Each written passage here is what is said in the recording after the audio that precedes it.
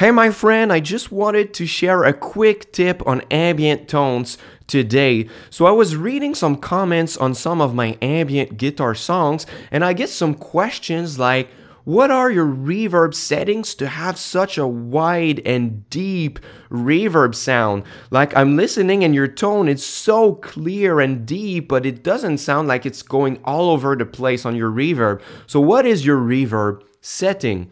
And most of the times, that's the mistake some people are doing. They assume that if you want to sound deep with your ambient tones, you gotta have a lot of reverb, which is not always the case. So sometimes they're gonna put the mix and depth like this on their reverb pedal, and they're gonna start playing and it's gonna sound like this.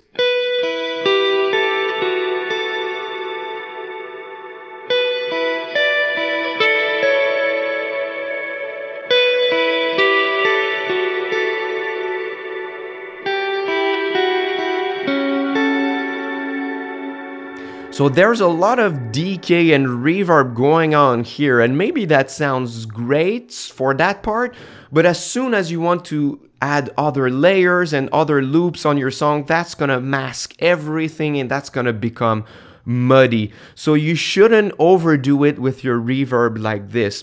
So that was my song Translucent, and now let's listen to the beginning of the song to hear how it sounds actually in the song.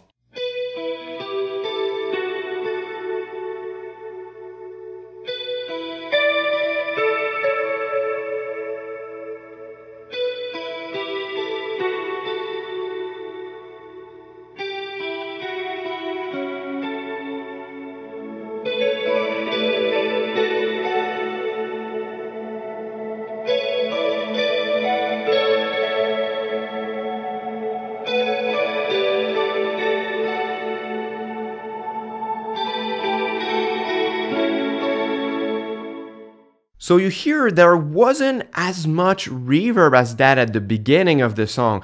To get a deep tone like this, I was rather using a deep chorus setting. So that might be nice to explore some chorus settings if you want to sound deep without masking everything else with too much reverb. So I backed off on the reverb a little bit, and I'm just going to use my Strymon Ola on the multi-type, which is even deeper than the regular chorus.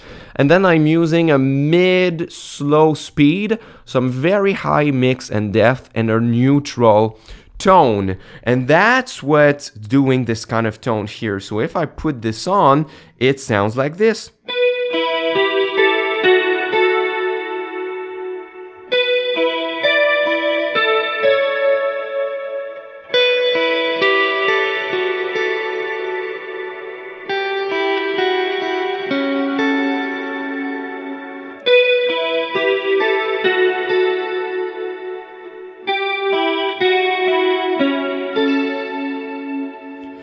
So if I have a sound like this, if I want to add other layers afterwards, they are not going to be masked by this sound because it's still deep, but it's not like ringing forever underneath, and that's not going to steal the spot of other parts. So think about that. When you want to sound deeper, you can just use a deep chorus setting instead of overdoing it with your reverb. So I hope you liked that little tip today. I kept it short on purpose. And if you want to get my new free course on ambient guitar, on creating ambient guitar music fast in 3 simple steps, you know where to click. First link in the description box. So thank you very much for watching this video, and until next time, au revoir.